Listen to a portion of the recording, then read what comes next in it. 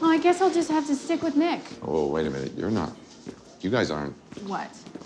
sleeping together. Sorry, I thought that was implicit in my disgust. Explicit, actually. And no, I have a very strict rule against dating couples. Oh, really? I call it the strange policy. Oh, well, good. I'm glad something's named after me. I came at Doctor Strange and the comics of Doctor Strange through people being interested in me for the role in the film. And I found him incredibly arrogant, brilliant, sort of extraordinary, and with the potential to be incredibly hokey, because it was very much a comic of its era, like they always are.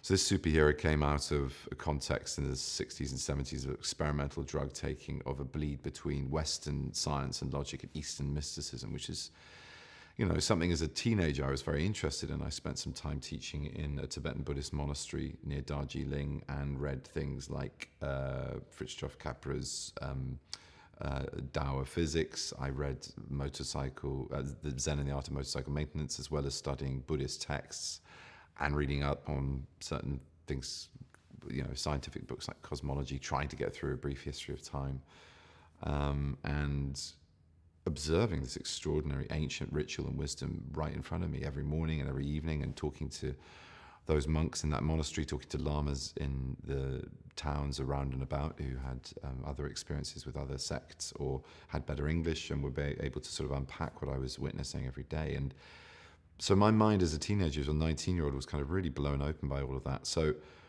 it immediately made sense to me, this material. I'm talking tonight at a Neurological Society dinner. Come with me. Another speaking engagement? So romantic. You used to love coming to those things with me. We had fun together. No, you had fun. They weren't about us, they were about you. Not only about me. Stephen, everything is about you. He is arrogant to the point of being unlikable, but yet somehow you should still like him. He's got a great deal of charm, and there is already a sense of loss or soullessness, I think, about him very early on in the film. You see him as a lone figure at the beginning and end of this film. By the end of the film, he's a superhero, and we all know that's quite an onerous task and often requires quite a solitary existence. There aren't too many people you can, you know, pillow talk with or, you know, form meaningful relationships when your responsibilities are always other and elsewhere. You're a man looking at the world through a keyhole, and you've spent your whole life trying to widen that keyhole, to see more, to know more. And now, on hearing that it can be widened in ways you can't imagine, you reject the possibility. No, I reject it because I do not believe in fairy tales about chakras or energy or the power of belief. There is no such thing as spirit. The pull was amazing. Kathmandu was absolutely vital to this film. I think not least because it's so based in something that is exotic and other, and to have that experience as a film crew when, you know, we were spending a lot of time together, a lot of time on sets and simulacrums of all these wonderful exotic places and cities, you know, it was a very bonding experience. It was a very bonding experience for all of us as a crew.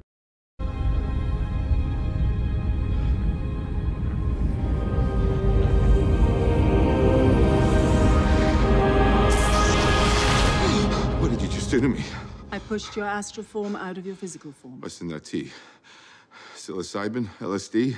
It's just tea. With a little honey. To be able to play off Tilda Swinton, Mads Mikkelsen, Rachel McAdams, Michael, and Chiwetel, I mean, really, really, really spoiling. Really fantastic. Very flattering as well.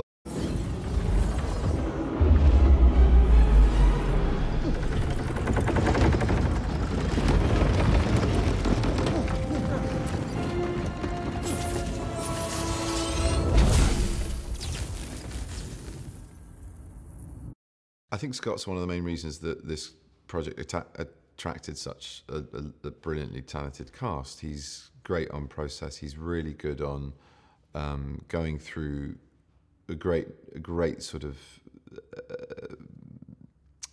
volume of detail about characterization. You really feel very safe in his hands about who you're playing and why you're playing what you're playing.